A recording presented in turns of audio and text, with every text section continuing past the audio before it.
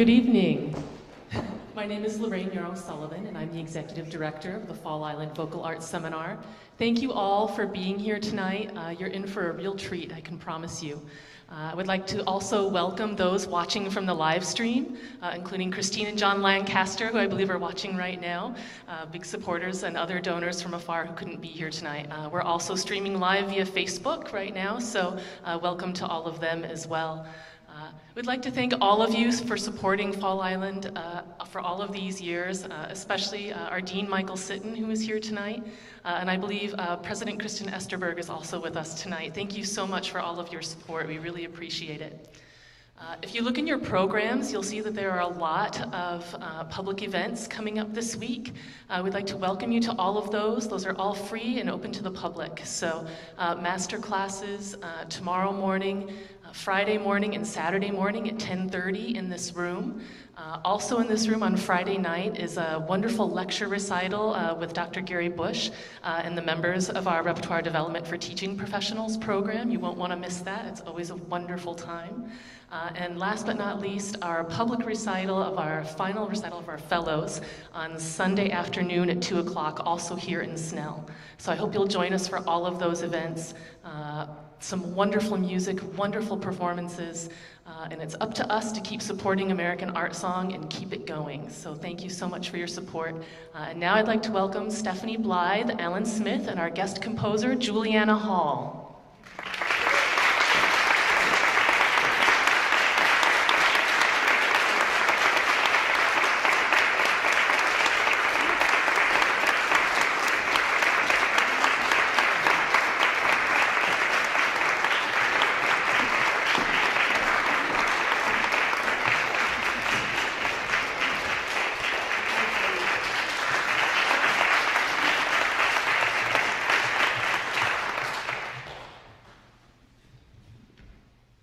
Are we on? Do I need this? Okay, probably not, but I'll save my voice for singing later. We are so grateful to have Juliana Hall with us here tonight. I know that all of you are already familiar with her music because we've heard so much of it over the last 6 years, and it is such an honor to have her on our stage finally. And I know I speak for Alan too, when we say that we're so grateful that you're all here tonight to share in this experience with us. And I think without further ado, if it's all right with you, Juliana, we will hear your music right away. So let's begin.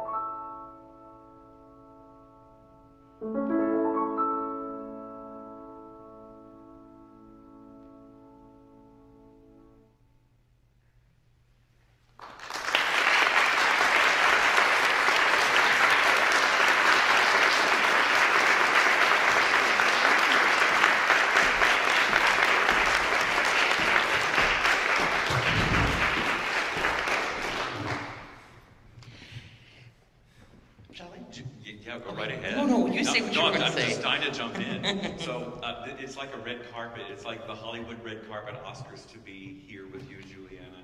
It's such a treat to meet you. I've known your music for years and years, and so to me it was a real treat. Can you tell us about your upbringing, and do you see a trajectory between how you grew up and how you started writing in general and how you started writing songs? I grew up in a little town in Ohio called Chesapeake, and there wasn't very much music to be inspired by with the art song exactly, but my mom was a pianist, and she said, I really would love for you to play the piano.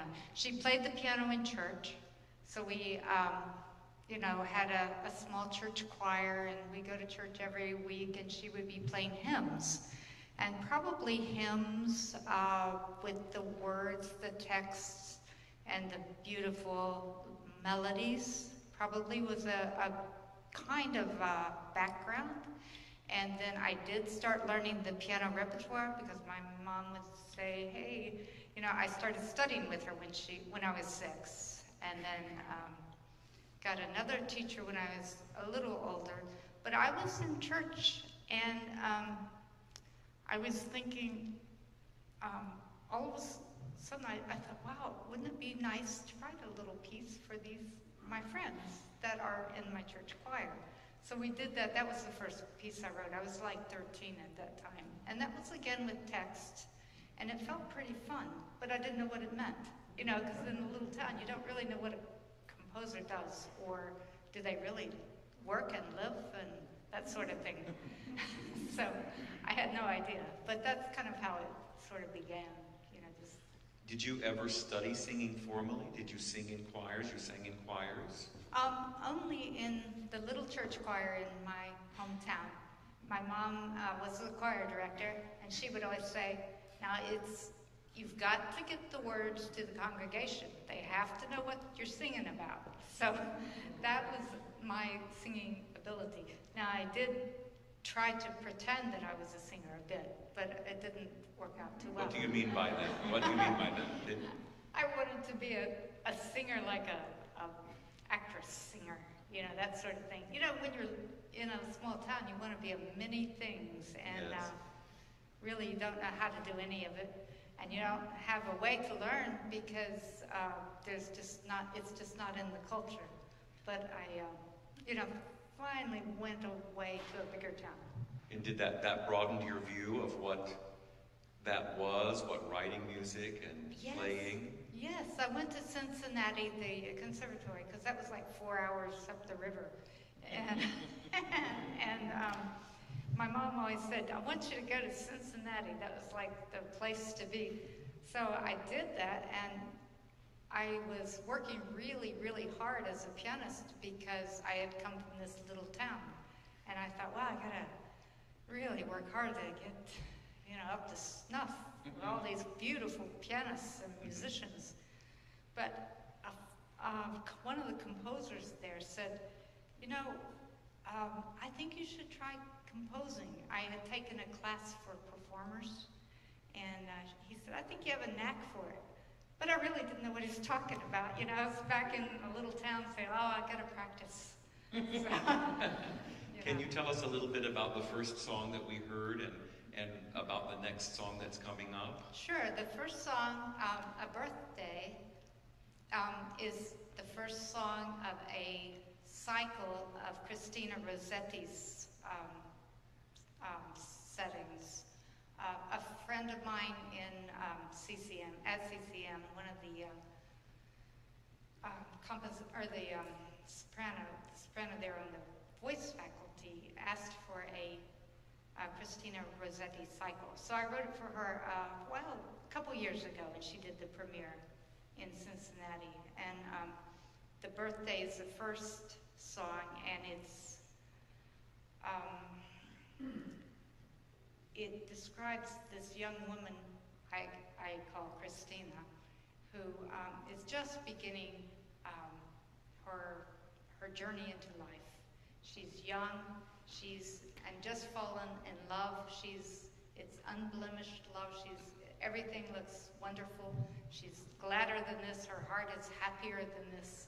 Everything is very joyful, and she's enjoying that right now. In the cycle, as she goes through the journey, things come up that life happens to bring to all of us, and it ends, through her cycle of life from beginning to her death. But even in the death, it is hopeful. Everything will be all right, is what Christina is kind of saying in that poem. And in this poetry, was this chosen by the artist for which you wrote it, or you chose the poetry? We worked on it together. She would send some ideas, and then I would think about them and read through and maybe work on it a little bit, like maybe we could try this and this, until we got that narrative of beginning to end. But it was kind of both of us. Have you frequently done collaborations like that with singers? Not often, actually. I think that might have been the first time. What did you think about it? It was fun. It was fun because she really had a real sense of what singing, or what a poem would be like, and how she might feel to sing it. So I think I thought it was very enjoyable. It's a beautiful song. Oh, thank you. It's a beautiful work. But it's always fascinating to me I've had music written for me. I've had music written for me, but it's very infrequent that I'm actually part of the process from the beginning. Oh. And I think that's fascinating. Yeah. The idea. It was really nice.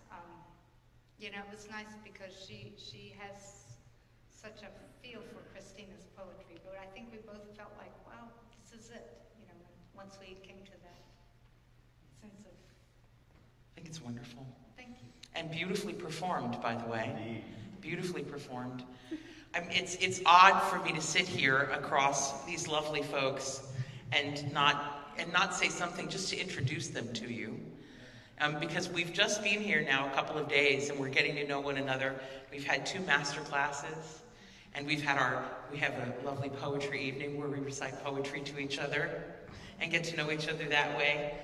But this is our fantastic 7th season group of brilliant artists, and I'm so excited that the first time anyone gets to hear them is singing your music, Juliana. Would you like to talk about the next song? The next song, is that the Emily? Northeast Storm. Yeah. Oh yes, Northeast Storm. That is a letter from Emily Dickinson to her brother, Austin. And it was written when Austin was in college. And so Emily was trying to let them know what's going on at home. And it was quite a traumatic evening she was writing about. And I wanted to tell you that Vinny, when she is, Emily is talking about Vinny, what she is playing is the Raindrop Prelude of Chopin, just in case you hear the melody and think, oh, I know that song. What is it? But other than that, it's very fun. Emily has quite a sense of humor, and it was really fun to write. It's very melodramatic, and I think Rachael really has a good sense of fun, and so I hope you enjoy it. Well, let's hear them.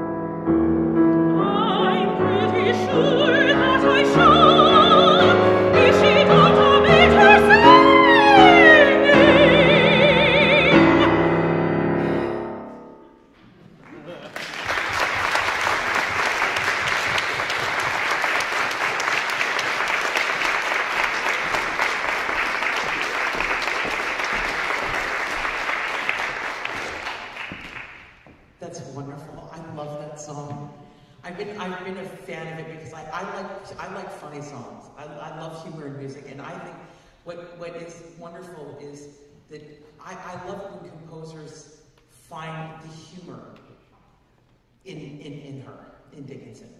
You know, because she was so funny.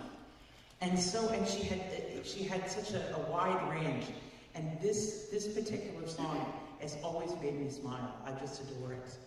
What makes you, do you frequently, are there other songs that you've composed that have samples of other composers like this? I feel like there are, but let me think. Let me think for a second. Let me see. I'm sure I've done it. A Rilke song, I set the Chopin E major etude with that beautiful, that tune that was so gorgeous. It was about a girl who was playing the piano and she was practicing. And I had the same idea, the melody of the Chopin going through in the background.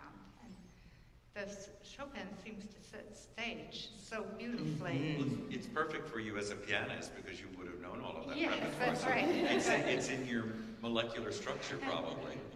Yes, I think so. Was there anyone in your development? I mean, so many of us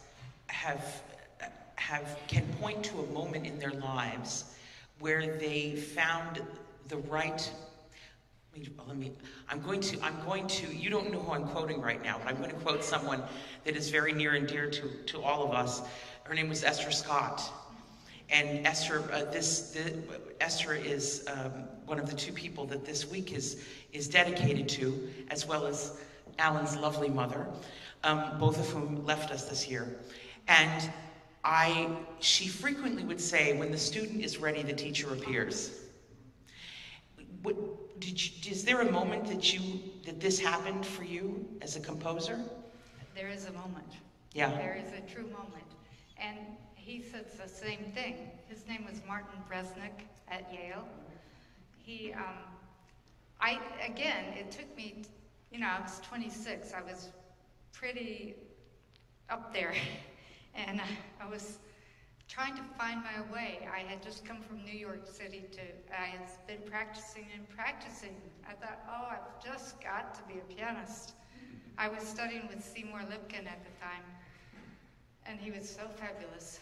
But then I went to Yale as a pianist, and I thought, I'll just keep trying, because this is the way I can get to the next step. But I took a class. No, it was lessons as an elective with Frederick Shevsky, the pianist. And I started writing songs. It was just a funny little time. Somebody had given me some Sylvia Plath poetry. And I thought, wow, there's some connection. I don't even know what it is, but there's some connection. I feel it. And I was still kind of looking for that place, So I kept it in the back of my mind. But everybody started saying when I started writing those songs, they're pretty good. They're okay, And then I remember sitting and getting a cola and thinking about it. And Martin came over, and he said, I think you should really start studying composition. And I started thinking, I'm going to try it. I'm going to see if that's right. And I started during that year and the year after that I was at Yale, writing more songs, and it just so happened things started clicking. I had a friend, and you know how things work when they're going the right direction. My friend was a soprano, Karen, and we did song after song, and we just had the best time, and I felt like, I think I found something. Finally, the practicing is like, it wasn't quite right. It was close, but it wasn't quite right. But my friend Karen and I, we had such fun, and Martin was so supportive. And then he said, now, we have to convince Jacob Druckmann that this is okay. So, he was the head of the department, and so I kept writing, and Jacob started saying, wow, that's pretty good too. And so, it just started working out. So that was right at Yale. And those guys have always been my best buddies ever since. Leon Kirchner and Frederick Shevsky, all three have been like, wow. I've been thankful for them because they've shown me it's so good to have a place in life, where you feel like it's okay. Feels pretty good. There's something about finding a place that's safe. Yeah, that's it. That fosters creativity. Right. There's nothing like it. And now, just to have that little room that I grew up in the attic with a little piano and I can see out the window and I have these beautiful poems. That's Good. You're Dickinson. Well, this... Without the agoraphobia. It's great. But, well, I'm really glad to be there in that little room. You know, every day. I'm very thankful. And he showed me the way. When you, I've known you just a short time, delightful time knowing you, and I've noticed that when you speak of texts, a special joy comes to your face and lights up your eyes. Last night when you read a poem, you said that the poet was a really great friend of yours, and then you quickly said, and I've never met her. And that was so very beautiful. Have you noticed particular things about texts that attract you? They're usually very lyrical, and they're saying something that makes me think about life, makes me stop and take a look around, or it catches me in moments when I'm going from here to there and I think, oh, look at that, again. You know, just think texts that make me feel like something, touch, you know, the heart, just like the poets have a way of doing that so beautifully. Can you tell us about the next poem, When the South Wind Sings? Oh, that is such a beautiful poem. That's Carl Sandburg, and it was written in his early poems. It's very gentle, very lyrical, and very beautiful. And the poem, the song that they're going to sing is, what is it called? The Moon, the Harvest? When the South Wind Sings Under the Harvest Moon. Under the Harvest Moon. Yeah, it's a text that is so delicate and so imaginative. The harvest moon, a little bit more color in the moon, a little brighter, and it's shining over the field. And he can see all these beautiful little colors. There's a little touch of death, but death is very beautiful at the time, and friendly and warm.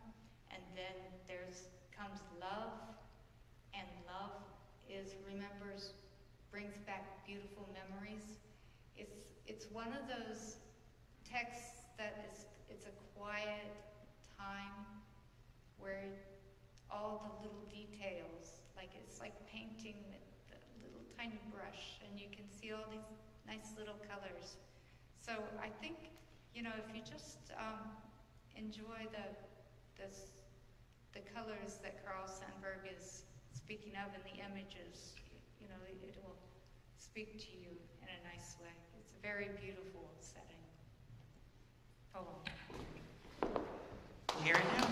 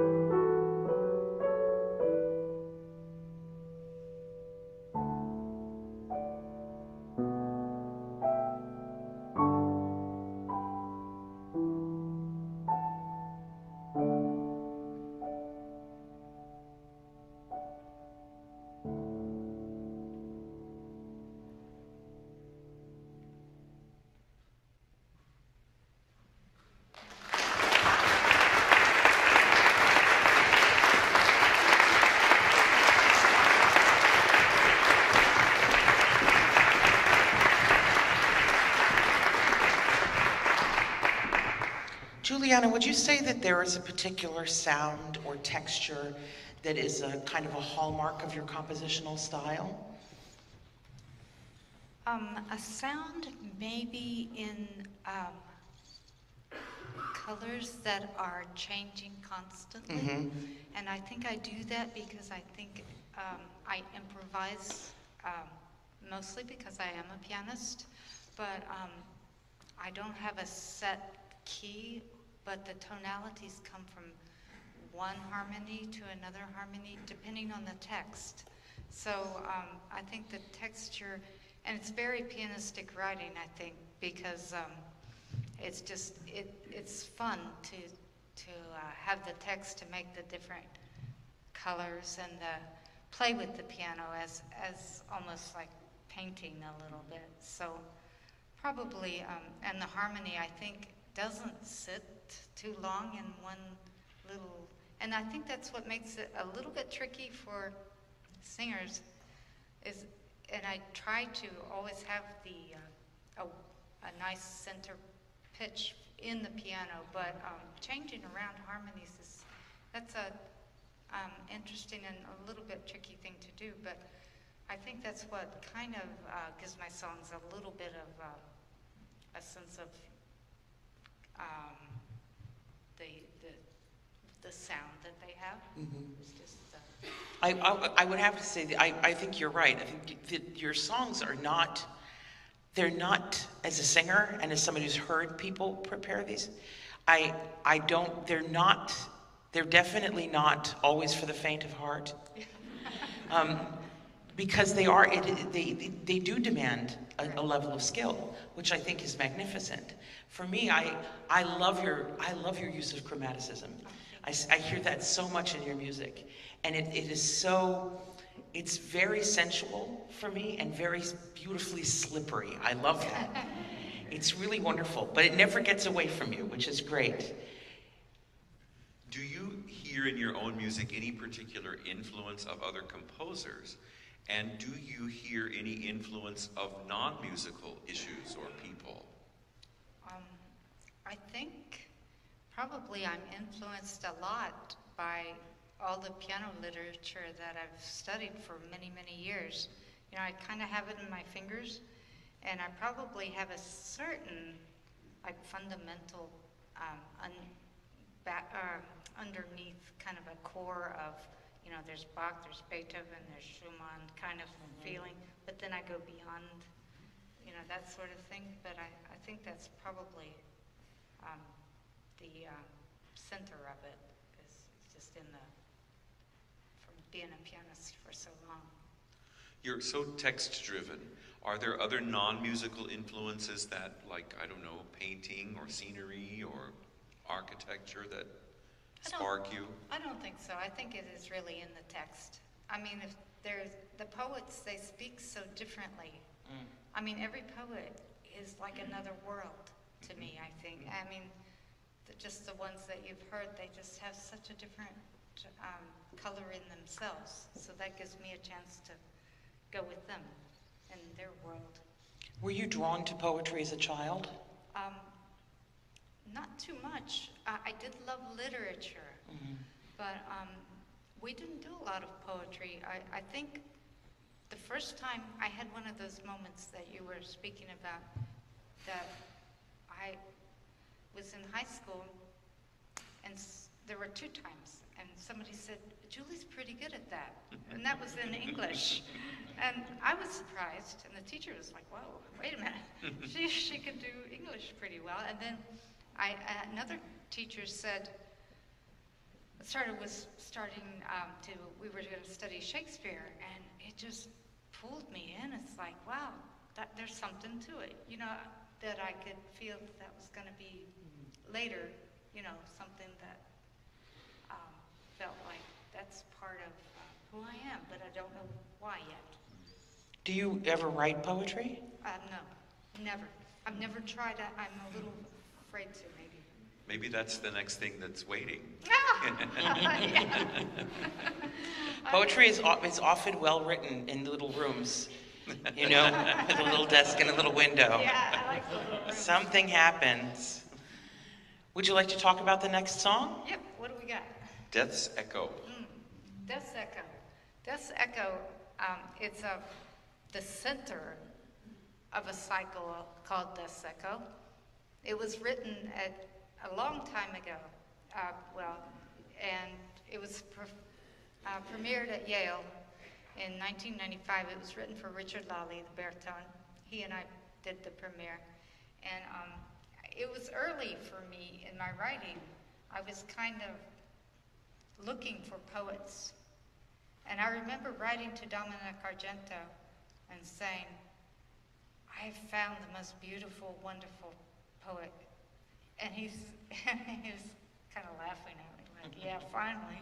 You get, but Auden was one of those, because I had started so late, I started out with Emily Dickinson, but I gradually working my way through all these great poets, but Auden was just so beautiful and rich and deep, and I thought baritone, Richard, and we'll just have such fun. And so it's a cycle of 5 songs, and the subject is, there's 3 subjects really, death and time and love, all of the experiences and the emotions and all the things that humankind we deal with. In this song, Death's Echo, it's really about death. There are 2 characters. There's the narrator and there's death. And the narrator is saying to everyone, wow, look at all these people, and they've got such nice desires and hope and filled with, good things that they can do, travelers and fishermen, just the ordinary men. But then death comes and he says, not to be born is the best for man. Dance, dance, dance till you drop. He just really kind of puts a dark side to everything. Kind of closes, so it's a perpetual motion. But you hear the 2 voices kind of going back and forth very quickly, kind of. The human side saying there's hope, and then death coming in and saying, dance, dance, dance till you drop. And so it's a dark piece. But the whole cycle comes out in love as the end. So everything works out. And I like the hopeful endings of things. Me too. Yeah.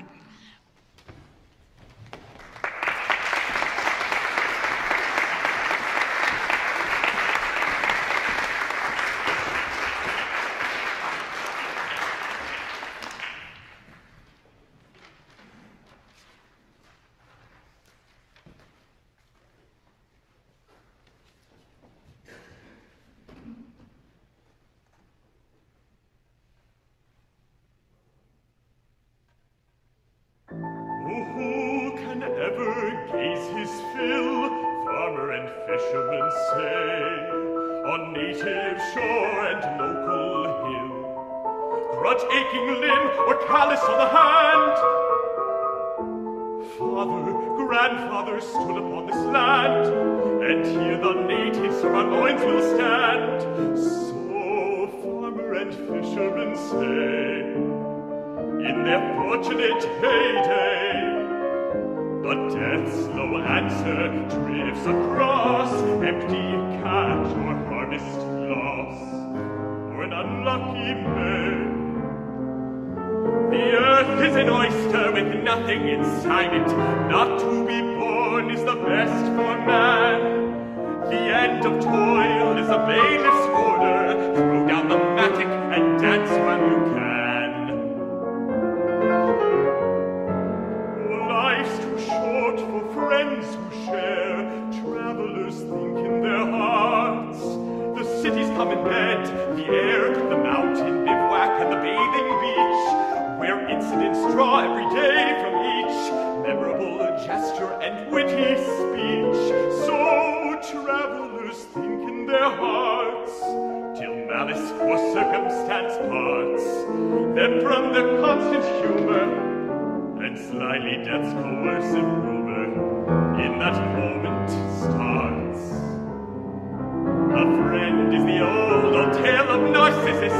Not to be born is the best for man. An active partner in something disgraceful. Change your partner, dance while you can. Stretch your hands across the sea, the impassioned lover cries. Stretch them towards your harmony. Our grass is green and sensual, our brief bed. The stream sings at its foot and at its head. The mild and vegetarian beasts are fed. So the impassioned lover cries till the storm of pleasure dies. From the bedposts in the rocks, death's enticing echo mocks, and his voice replies. The greater the love, the more false to its object. Not to be born is the best for man. After the kiss comes the impulse to throttle. Break the embraces, dance while you can. I see the guilty world forgiven, dreamer and drunkard sing. The latter's let down out of heaven, the laurel springing from the martyr's blood, the children skipping where the weeper stood, the lovers natural and the beasts all good. So dreamer and drunkard sing, till day their sobriety bring. Parent-wise with death's reply, from whelping fear and nesting lie, woods and their echoes ring. The desires of the heart are as crooked as corkscrews. Not to be born is the best for man. The second best is a former order. The dance is pattern. Dance while you can. Dance, dance, for the figure is easy. The tune is catching and will not stop. Dance till the stars come down from the rafters. Dance, dance, dance till you drop.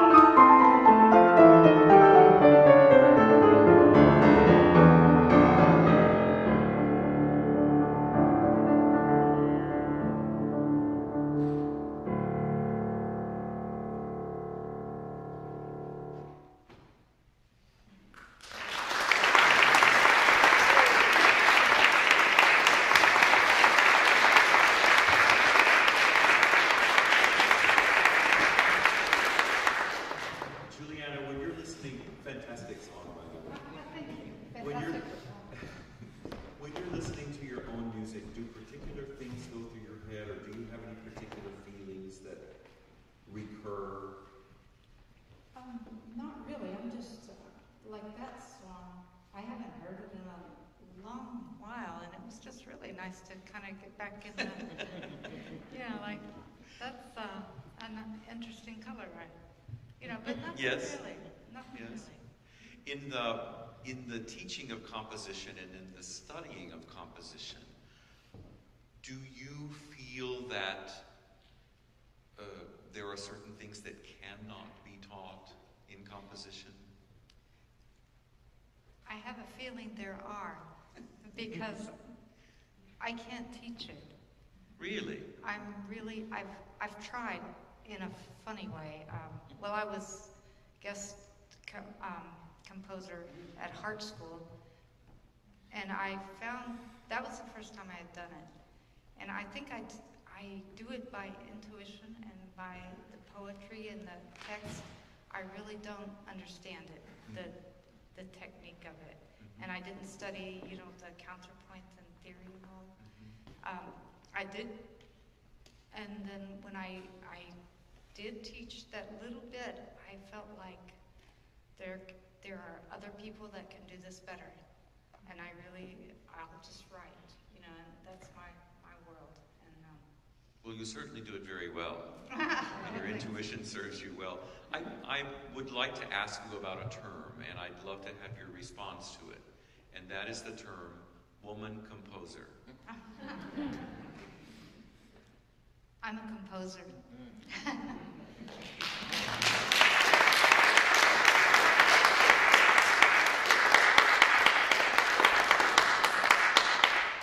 I think that's about as best as I could do. That's perfect. Yeah.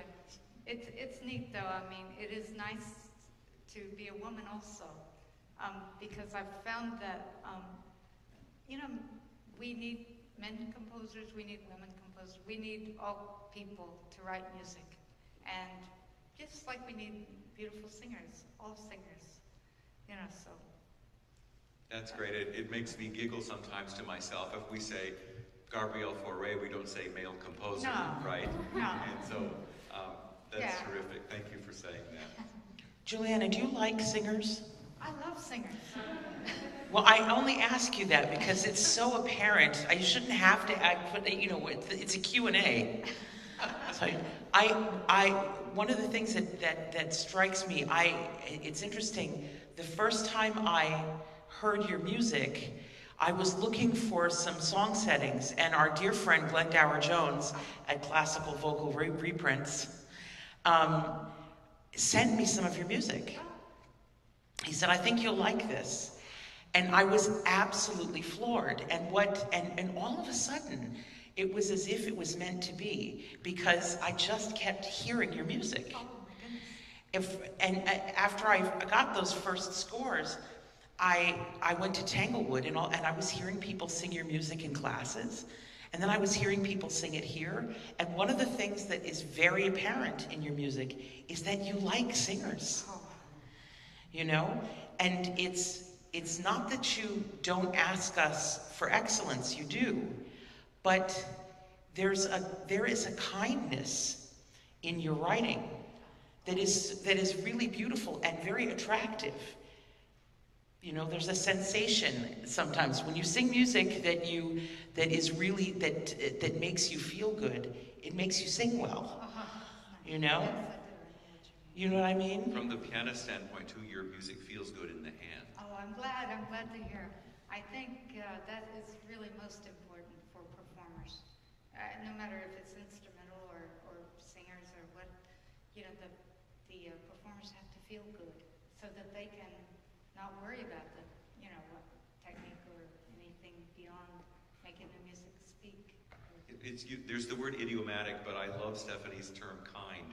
Your music just seems generous to the people that are going to perform it. Oh, I'm glad to hear it. Thank you for telling me. No, not at all. It's a pleasure to tell you. We frequently talk about, in classes, the direction of how we learn music. So I frequently will talk to singers, we'll frequently ask singers, when you approach a song for the first time, what's the first thing that you do?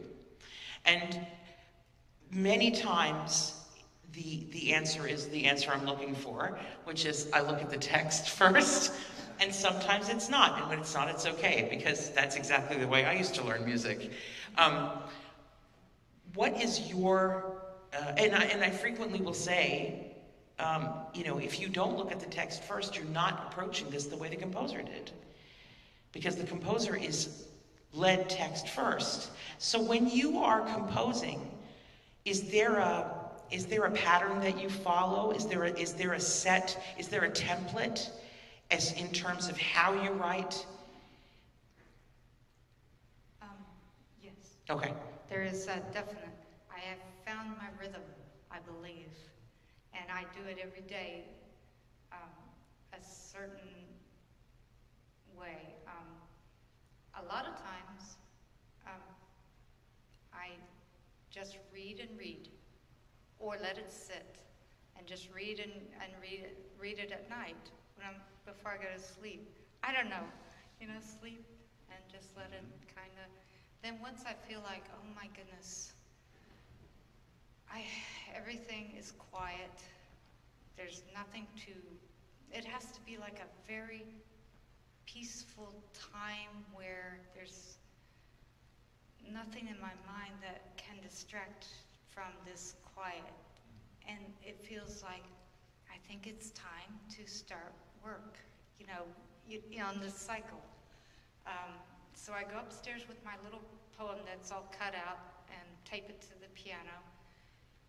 And after I read it again and read it again and think about the first, and actually, you know, my husband and I, we talk about the poems too sometimes, and I still let them sit. But once I'm ready and it's there, I just start sketching. But I have to feel like I know that poem so well and it's so deep within my bones that it is ready to write. And I say a lot of prayer, and I think now's the time, and I've got to find exactly where that world that the poet has created. I have to be right with them, and so kind of feel like I'm working with the poet together in our own little world in the attic, kind of thing. It's just and then I sketch really, really fast from beginning to end. I feel led by, you know, pulled through, and I have to be there that time. And it just takes a couple of days of just intense sketching, and I go from top to bottom, you know, crash through, just getting everything down as well as I can to really see what's there. And then I put it in Sibelius, and this is such a nice thing. I mean, I used to think computers, I can't do it. I'm just way past. But they are so helpful because I can see it so clearly and cleanly. And then I can say, oh, yes, that word, maybe a little bit of a little more color here, or a little more time there for this, you know, but I can, after the sketch is sketched, and I can see it clear in a nice printed version, then, you know, I can kind of adjust a little bit. But that helps to really be able to see it so nicely printed, and then, you know, then the next stage of editing comes. But the first comes from a lot of time reading and getting it in my bones. I'm going to quote you on that from time immemorial now to singers about how composers look at their texts. What can you tell us about the next poem, Marianne Moore's Dream? Oh, it's a dream. It's fun. It's a lot of fun. Marianne Moore is a very colorful poet. Beautiful, too. Very lyrical.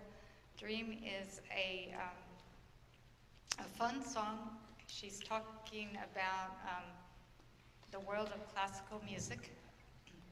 And we were talking today, Maggie was telling us a little bit how she was thinking about it, but she was saying like Bach is the star of this song, and he kind of is. And it's the piano writing is kind of harpsichord-like, and it's just it's in the context of a five songs cycle about music. It's dedicated to my mom, and I don't think she'd like it too much because it's not as pretty as you know, she likes the nice melodies and kind of thing, but I think she would like it because it's music, and that was her life too.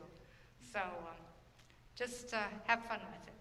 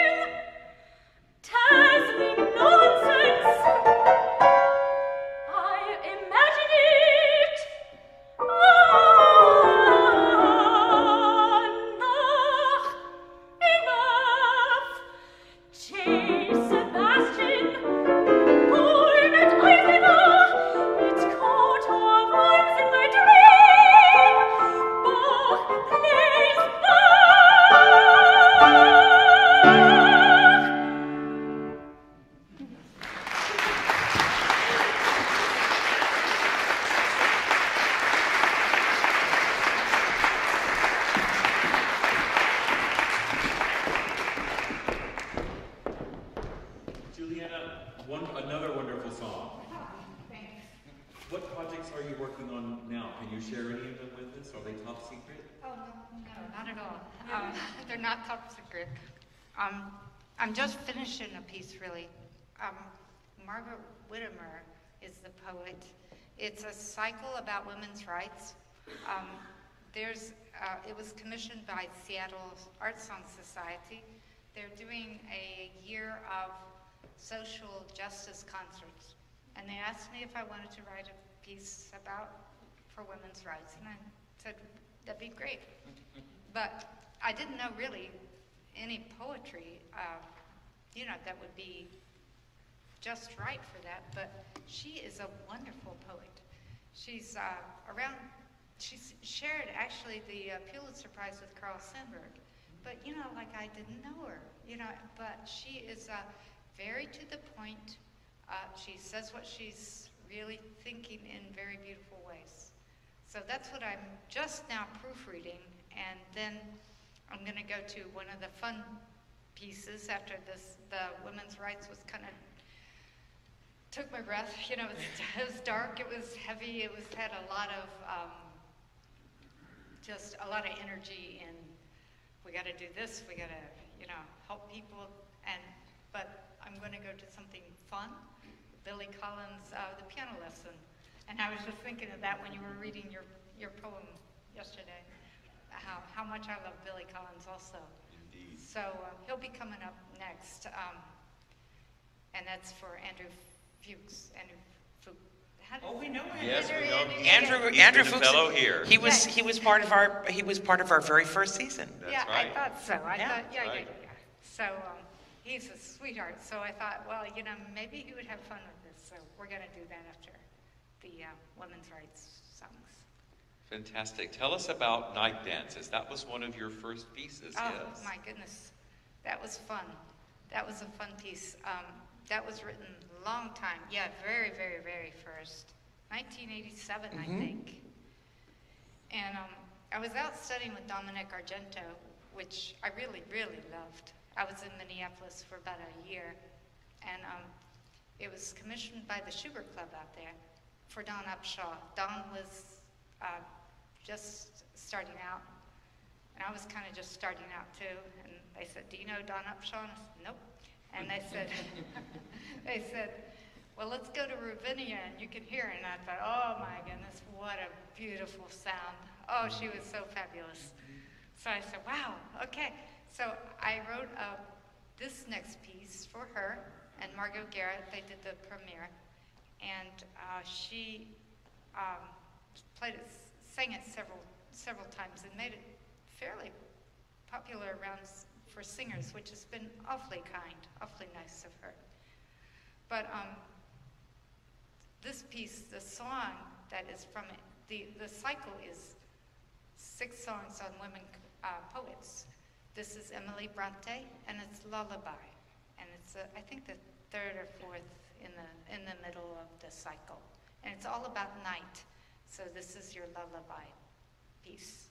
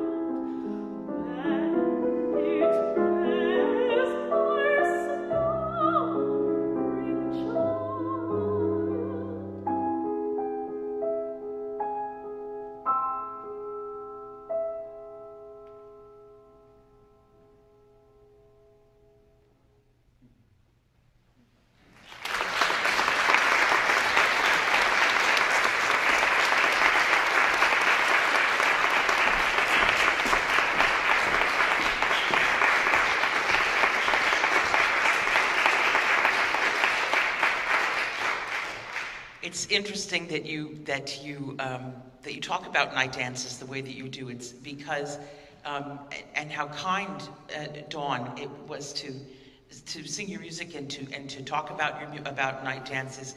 But I have to tell you that night dances is a staple of singers' libraries now.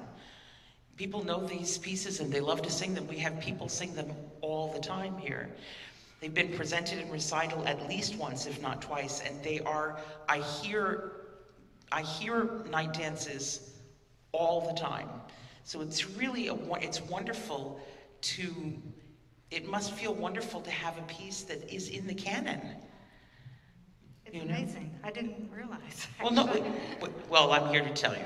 It's my job. I tell you it is now. And I've always been drawn to lullaby because generally when you hear a lullaby, it's very still and it's lulling. And this is anything but. It's really busy. It is busy. And when it dips down into the bottom, you know, that sleep, it's so, I just love it. What were you thinking about when you composed this song? I was thinking of storms and the sea and the rocking, and it was not a peaceful lullaby. No. But I think it ended up okay. Oh, but, yes, you know, it did. In the end, it's all right. But I know what you mean. It's not a quiet little thing. Well, children frequently are not quiet little things. That's true, too. Yes, that's true. Do you feel that you have developed and evolved as a composer since this piece in 1987? I do think so. I've been writing like constantly since that piece. And I'm hoping that I've learned how to do it better and better, how to get a sense of what the poet is saying and how to make that come alive, you know, and how to help us or write so a singer will enjoy singing it. You know, that's all I've been trying to do for the last 30 years, and I'm hoping I've gotten a little bit Keep of it going. Oh, no. I think you're one of the most prolific composers that I know. And the thing that's also lovely is if you look Juliana up on Facebook, where she's very, very present, she spends a lot of time thanking people. She never ever, her heart is so full of gratitude, and she never shirks it's like a responsibility. Oh, it feels, I mean, I am the most grateful and the most thankful composer. But we are too. I just want you to know that we feel the same way. I want you to talk to us. You've talked to us about Dawn Upshaw being a type of muse to you. Oh, yes. And we're sitting next to a person who is quite a muse to a number of composers. And I'd love to turn the corner to the set of songs of That So Sweet Imprisonment and talk to us about that process and writing for this muse. Oh, I was so thrilled. I said to Stephanie, I'm going to be 60 coming up, and I want a real nice present. Can I write a set of songs for you? And Stephanie said what? I said yes. And I was Happy birthday. And I was like, I can't sleep. And she said, just put your head up on the pillow and just relax and think low. She said, do you have any requests? And I said, yes, write it for contralto. Yeah, right. And boy, did you ever. I was hoping so, you know, because I love your, David, my husband, he started bringing CDs home, you know, that you have been singing. I was listening over and over to this beautiful, beautiful voice of yours. And it's been the most wonderful time, just getting to know your voice. And you know what I really think is so wonderful is how you communicate from here to there, right to the audience. It just speaks. The words, the text come right to the heart of each person. Thank you. And it's so incredible. And I was thinking, these are love songs. These are poems by James Joyce that I set for Stephanie. And I was thinking, what a wonderful person, what a wonderful voice, and to be able to communicate. I've just got the most perfect singer to be able to take these songs, this wonderful subject of love, and present it to the world. And I'm just so grateful. Oh, I'm Totally grateful. What made you? What brought you to Joyce? Well, here we go again. My husband. It was a funny thing. We started looking for poems, and David has been one of these. He's getting to know my poetry better, or close to better, or almost as good as I do. He really knows the style, something beautiful, something lyrical, and something that says something, you know, something that will go from here to there. And so David said, take a look at these Joyce poems and see what you think. And we read them together, and he was right. I said, wow, let's send them to Stephanie. It's very funny because when she sent them to me in an email, the first thing I did was read them to my husband. Who's also named David. Who's also named David. And we were absolutely thrilled to read these poems. They're just wonderful. And I'm embarrassed to say I didn't expect it from Joyce. And I didn't either. I really didn't. I mean, I slogged my way through, the first 10 pages of Ulysses. I tried. I honestly did. I was here when I tried to do that, But there's something so beautiful and poignant and honest. And when I think about your music, those are the words. Beautiful, poignant, honest. And what do you think about playing this song, Alan? The song that we're going to do is, one thing that I feel about your music is that you are a harmonic sensualist. You talk about the tonal centers that shift, the key centers. And I find in this particular song, there are shifts of diatonicism, so key centers, but over almost every key center is a really delicious sensual chromaticism as well that really captures the concept of the love poetry, the harps that are painted in the piano part, and it just feels great in the hand. Oh, I'm glad to hear it. Shall we do it, Ms. Blythe? I think we shall. I think also that I'd love to announce to all of you that we will be doing the world premiere of this beautiful cycle in New York in January of 2019, under the auspices of Sparks and Wiry Cries, and led by the great Martha Guth, who has joined us today. We're so happy to have you here, Martha. And I can't wait. I'm so excited. But for now, we'll just hear the world premiere of one of the songs.